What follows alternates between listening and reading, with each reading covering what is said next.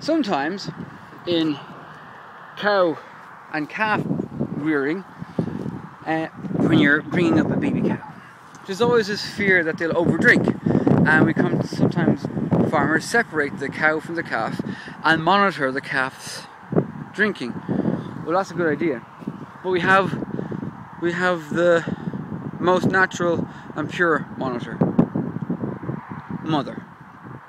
We must trust in mother that she will only give what the calf needs and no more.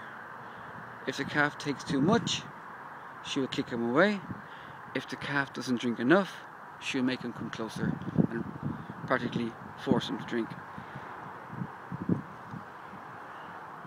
And she is a monitor, so let him drink his fill until he vomits. Even a mother who's breastfeeding her child will feed the child exactly every 2 hours and let him drink, let the child belch, and then this child will sleep, and most of the time in the early stages the child will vomit.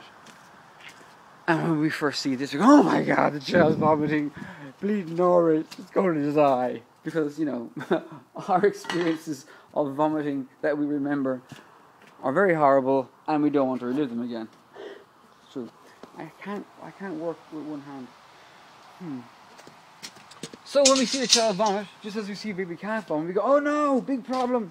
Oh god, no, babies are always going to vomit. That's what babies do. They vomit. They drink milk and vomit. And mommy licks it up and goes, oh, really vomit. So let the baby vomit. Let the baby drink as much as he wants. Let the mother monitor. And yes, it's all good. It's all good. Do a bit of limbo. It's all good for you as well. Wind your knees and ankles. Let them drink. Let them drink. Let them drink. Harry, fish.